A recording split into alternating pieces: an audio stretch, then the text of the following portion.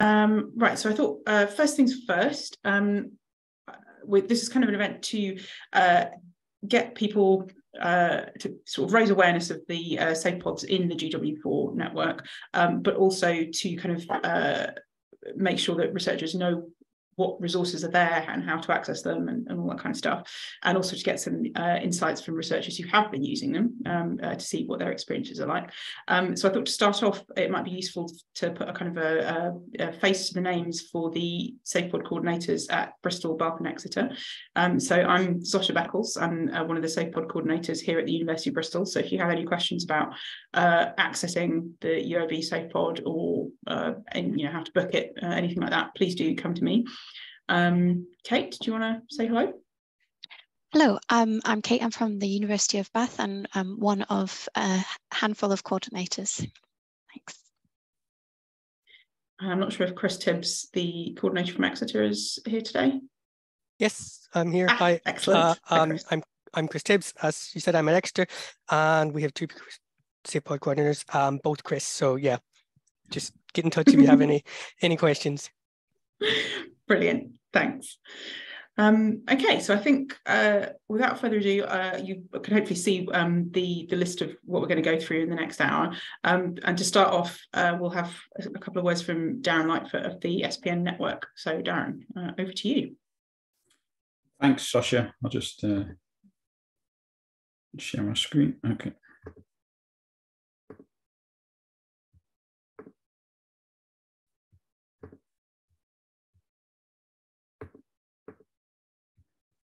Hi everyone, as Sasha said, my name's Darren Lightfoot. I'm the SafePod Network Manager. And I'll just give you a short introduction to the SafePod Network. So I'll tell you a bit of information about what the SafePod Network is, how you go about registering as a researcher with us, and then how you go about and make SafePod bookings. So SafePod Network is a new research innovation that provides researchers with standardized safe settings that we call SafePods for data that requires secure access for research. It's part of the Administrative Data Research UK programme and it's funded by the Economic and Social Research Council. Our main objectives are to remove the barriers that have existed for researchers to access data, such as those of cost and time to travel to dedicated safe settings. We want you to be able to spend more time on your research. We want to be able to provide equitable access to data for researchers across the UK, so you're never too far from a safe pod or a safe setting point. And we want to significantly improve the quantity and diversity of public benefit research by providing more safe pods for you to be able to access data. We want to improve and widen the sharing of data sets held by data centres for research. And finally, we want to be able to provide clear information and signposting for researchers to be able to understand how to access data, not just from safe pods, but from all safe settings in the UK. So this is a safe pod. It's a small room. It's about 3 square meters wide and depth, and it provides the necessary security controls for remote access to data. So here you can see there's a picture of the exterior and the interior. The exterior comes in 2 colors. This is the brown one. There's also a silver and gray one. And here's the inside of a safe pod as well. All new safe pods come with 2 large screen monitors, and we'll be upgrading the ones that only have 1 next year. So for researchers, the main features for a safe pod are as follows. So as I've just shown you, it's got the researcher area for data set analysis. There's a secure cupboard here. And that's for the storage of our equipment to run the SafePod. There's a CCTV camera inside. To access the SafePod, there's a door control system used by swipe card. There's emergency and fire alarms. It's wheelchair accessible. We've designed it so it's really nice to work in for long periods of time. There's a height adjustable desk as well, so you can sit at the desk to do your work, or you can stand as well. And as I mentioned, there's up to 2 27-inch large screen monitors inside. And you can use 2 researchers can use the SafePod at any one time. There's also a locker on the outside where you can store your personal possessions. And there's a telephone inside where you can contact the data center that you're accessing data from, or or the local SafePod coordinator.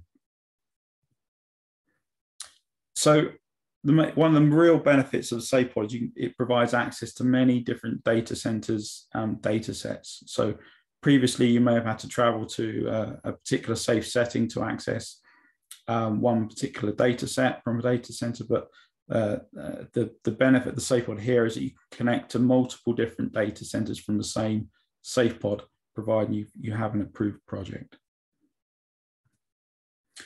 So far, data centers that have joined the SafePod network are the UK Data Service, providing access to their Secure Lab data, the Office for National Statistics Secure Research Service, SAIL Data Bank, all ADR UK linked dataset programs, and more recently the Scottish Government. And we're also working with other data centers to join the network as well. So it will continue to grow over time. So the major advantage for data centers is that because all SafePods are standardized, they're the same, then by accrediting one SafePod, it accredits all SafePods in the network across the UK. So it makes things very simple for them to have a ready-made solution for remote access to their data. Just say SafePods have been approved by the UK Statistical Authority as an access point for ONS, UKDS and SAIL data sets because they're accredited processes under the Digital Economy Act. So just to recap, major benefits of SafePod for researchers is local access to data, it's low cost, you can have access multiple different data centers from the same SafePod. It should hopefully encourage research applications and help to researchers to do more research.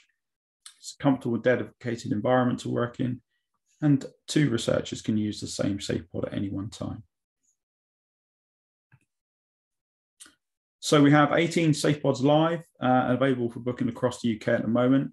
This is from a program of 24 SafePods, and all these are expected to be ready by the end of March 2023. And you can find more information about these on our website. It's at www.safepodnetwork.ac.uk. This is just a quick summary of where all the SafePods are. As you can see, the majority of them are in England, but we have 1 in Northern Ireland at Ulster University. And we have 2 in Scotland at the moment at Glasgow Caledonian and the University of Dundee. And we're installing in Inverness and Aberdeen as well, so there'll be 4 in total. Okay, so just thought I'd share how the process works really. So this is just a quick diagram. So here, there always must be an approved project in place between a researcher and data center. And then the researcher needs to join the SafePod network, which I'll go on to in a bit more detail, and the data center needs to join as well. Once that's happened, then the researcher can book the SafePod and the request goes to the data center. They'll review it, and if everything's okay, they'll set the access conditions and the researcher can go ahead and use the SafePod. We would have already set up how the data provision will work, and there's a local SafePod coordinator team that will then help the researcher to manage and use the SafePod. So just to follow on a little bit about the SafePod coordinators. So they're responsible for the security and operation of their SafePod. Every coordinator is background checked, and they're also trained in our policies and procedures. And they'll also provide the management of the SafePod booking and assist the researcher when needed, when they arrive to use their SafePod. They're on call from the SafePod via the telephone. We currently have over 130 SafePod coordinators across the UK. So we also have a website. This is our public point, which provides information about the network. And it's where researchers can register and they can make SafePod bookings. It's where SafePod coordinators can manage their SafePod and submit reports. And it provides a SafePod network about statistics of use of SafePods as well. So registering as a researcher is really simple. You need to read through our user agreement, which details the policies for SafePod use. And this is available to download from our website. Once you've done that, all you do is you complete a simple online form. Please make sure that you register with work or academic email address and then you'll be emailed your login details. And then all you need to do is complete an online training course, which is based on our user agreement. You need to score 21 out of 24 to pass. And then once passed, you can go ahead and book SafePods. You'll need to take the training course every 3 years. Making a SafePod booking. Okay, so this is relatively straightforward as well. You just click the Book a SafePod button on the homepage of the website. And it'll bring up a map of locations. You just select the SafePod that you want to use. Here I've selected the University of Bristol, and it provides a bit of information and picture, and also some summary information about the SafePod, such as who the main public point of contact is and how you get to the SafePod as well, and other things such as their opening hours. Next step, you just select the data center that you want to use. And it brings up a calendar. So you can select morning, afternoon, or all day normally. And all you do is just click on the one you want. You can have up to, I think, 15 different slots that you can book. You're not restricted to one. So you just select the ones that you want. Once you've done that, all you need to do is just fill in a quick form just to provide a bit more information about your project, whether there'll be a second researcher that will be attending with you. And if data centers allow it, you can make requests to take things such as books or laptops into the SafePod with you to assist with your research. And there's also a box there to provide any information about accessibility requirements too. Okay, once that's done, then your request is sent off to your chosen data center, and they should respond to you within 3 working days. Once that's done, then you'll receive a booking confirmation email, and a copy of that is also sent to the local SafePod coordinator. The booking confirmation will detail all the access conditions of use for the SafePod. So please just pay particular attention to that as well. So on the day of the SafePod booking, just turn up, go to location. You'll be met by a SafePod coordinator. They'll carry out an identification check with you. So you need to bring along with you either a passport or driving license. And if you've not used a SafePod before, then the SafePod coordinator will carry out an induction with you just to show you how it should be used. And that's it. Once that's done, then you can access your data. Hopefully you can see this screen. This is the main menu for the SafePod network when you go into the SafePod. And all you do is you just select the data center that you want to connect with. So once you do that, then it will boot into the data center's IT platform. And from there, all you do is you enter your project credentials that the data center would have provided with you, and then you can get on and do your research and analysis. Just to say as well, we also have an application procedure for urgent or critical research, and that will enable you to have long or continuous use of the SafePod. So you just apply to us with details of your project, and then we'll get back to you, advise you of the outcome, and then help you set up your bookings for the SafePod for the period that you need it. This is the researcher menu. When you log into the SafePod Network website, you can view or cancel your SafePod bookings here, and there's some also other handy menu options as well to view SafePod contact information and review SafePod Network documents.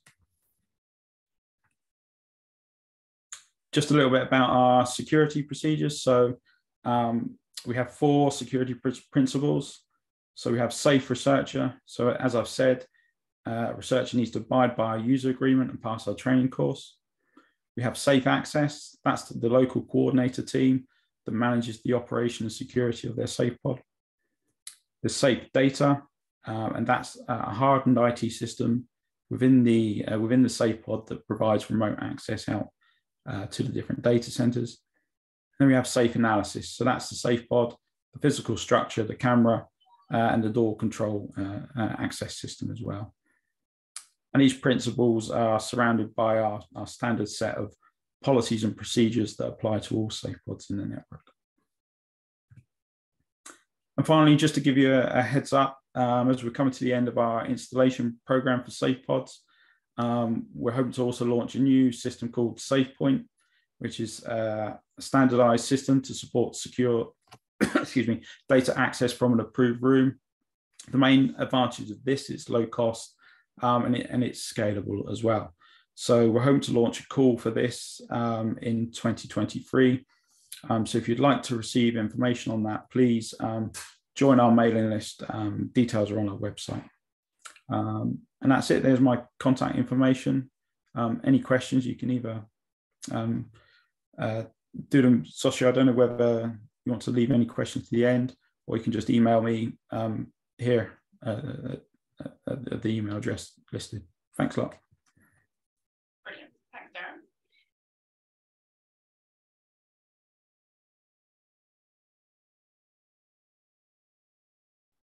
Thanks, Sasha. And I think today we will be starting with Chris from the University of Bath. So I will start sharing the screen and put it into presentation mode. Can everyone see the screen? Okay, yes. Great. Thank you. And Chris, over to you. Okay, thank you very much, Kate, and thanks for the invite. It's my pleasure really to attend this event today. A little things about me very quickly and my project. So I'm a lecturer based at the University of Bath in business economics, and we've been working in the last 3 years on a project. It's a joint collaboration with Innovate UK. So that's the organization that funds R&D across the country. And for the purpose of the project, we wanted to access some ONS data, some data from the Office for National Statistics. So we identified those two sources, and then we realized that we had to apply to obtain access to this data. It was very, very important for us to get hold of this data, because otherwise we wouldn't be able to execute our work.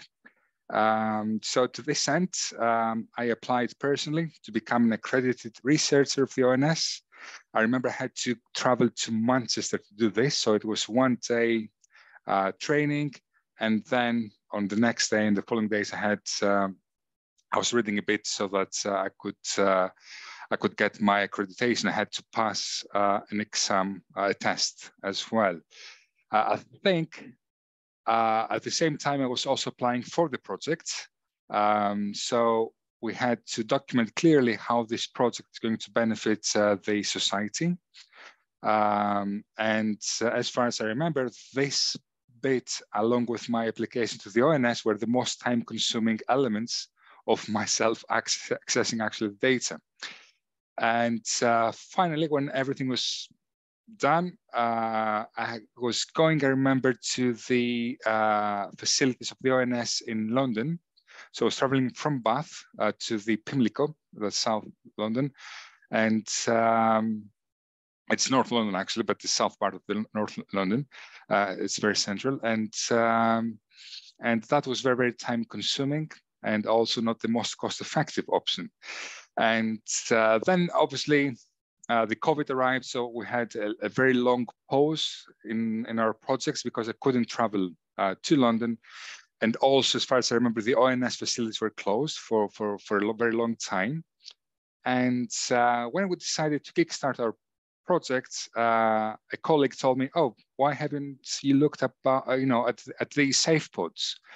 I've never heard of this before at the time. I just had a look online and I've realized that, yes, maybe that's the way forward, really, to cut down A, on expenses, and B, on travel times, because as I said, I was based in Bath, and that would possibly speed up the processes, as it all happened indeed. So again, I had to apply now for the 3rd time for the SafePod.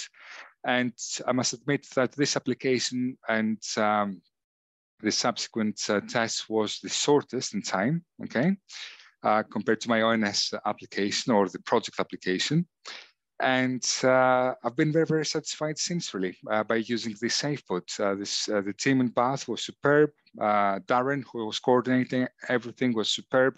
I remember, for example, Darren calling me, being very proactive when the ONS had not approved my booking. So he was calling me on the same day to let me know, "Oh, you have to possibly nudge the ONS so that they can approve first, because they have to approve first the data provider, then the SafePod will approve afterwards.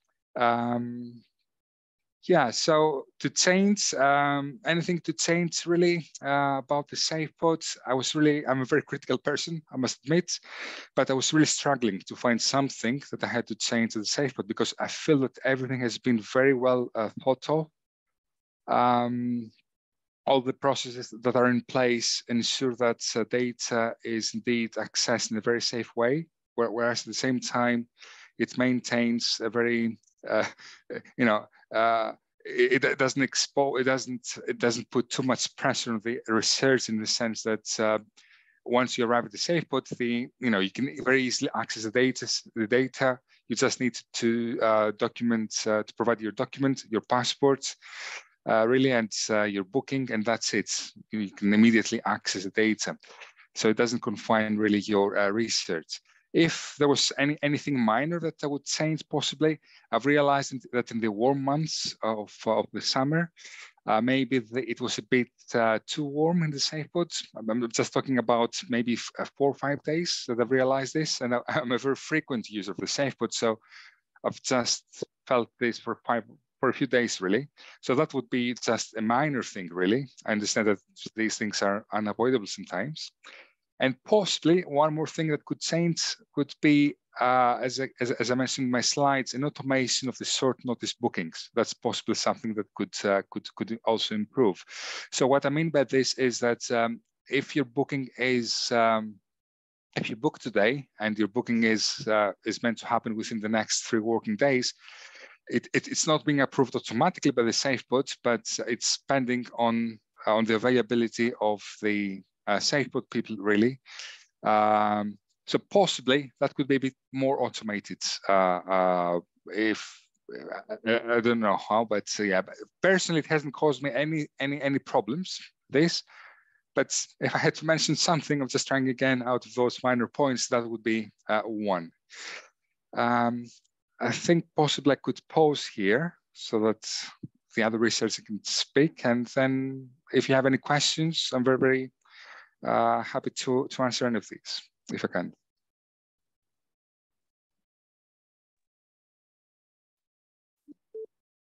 Thank you very much, Chris. And okay. Now I will get our new slide up for Chris as well.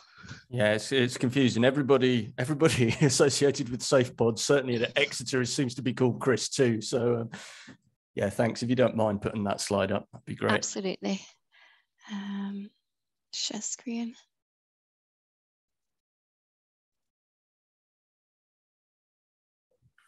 Yeah, super. Yeah, thanks very much, everybody. So yeah, good afternoon. I'm Chris Playford. I'm a lecturer at the University of Exeter.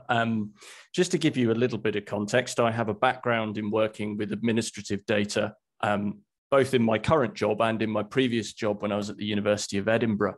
And in particular, I was involved in working in secure settings, such as I worked with the Scottish longitudinal study, where I had to go to a safe setting, which was in Custorf in Edinburgh, which is Ladywell House for the National Records of Scotland. And also in the Scottish Centre for Administrative Data Research, I also did some work looking at looked after children using linked administrative data there. So one of the things I hope to give you just very briefly today is a short comparison of the SafePod as opposed to visiting these data centers. And I think Chris has given a really good illustration of that from having to travel to London. So I think really in terms of my own experiences, I have used the SafePod at Exeter very briefly, mostly in a testing capacity. And what I would say is that really it's extremely comparable. It works. In fact, it's simpler, I would say, because the process is more straightforward and there's relatively few steps to go through. I would hasten to add that also I think everybody who works with administrative data knows that the actual process of applying for a project, i.e. all the work that goes into specifying what you're going to do, is actually where the real kind of time is spent in terms of getting access. So that's something to be mindful of if you're not particularly familiar with this area, is get started early in terms of your projects and working on that. Because actually, I think the SafePods have done a really great job of the last part in terms of actually you physically sitting and doing some analysis. So yeah, in terms of my experience, I have worked a lot with UK data service secure lab data, and I can say that my experiences of that in the SafePod and also through a connection outside of the SafePod, that the SafePod was incredibly straightforward. It was really directly comparable. My advice to you really in terms of working in these different kind of environments would be to think about your kind of working pattern, because when you're going into a room with conditions applied to it, where you have a locked down environment to do a piece of analysis, this can often be really quite different from the kind of experiences you may have had where you just quickly Google something or you just quickly look something up. And as a working pattern, I think one of the experiences I had was that you think about what you're doing quite a lot more in terms of planning it before you get into the SafePod. And I think as you get kind of more experienced at this, you realize you kind of go into the SafePod a bit like going to the supermarket. But you've got to have a shopping list before you go. You got to think it through. And you might find that actually in terms of the process that you spend concentrated periods working in the SafePod, doing your analysis and preparing your data, but you'll need to take some time outside the SafePod to actually then return to what your overarching question is, and then to kind of like look up things. So, yeah, I think, very similar to Chris. I think working in safe settings as a whole is fine, but it does take a little bit of getting used to start with. And one of the things I found in my own experience is also it does really pay dividends to kind of write yourself a research plan that you've got before you go in there, and also to think about what resources are available to you within a secure environment. So, for example, in the UK Data Service Secure Lab, there's lots of geographical reference information already provided. Sometimes you might think you'll need to import it, but actually there's lots of information that you can use in terms of lookup information and geographical information. So, yeah, I'm happy to take any questions on these kinds of experiences. Yeah, in terms of the SafePods, I would, it's a big thumbs up from me, particularly as I know we're down in Exeter, we're quite relatively far flung from a lot of other big cities and universities. So I think it's going to be a real help for people in terms of getting access to these data directly. Thank you. Thank you very much, Chris. And I think those are the ends of our slides.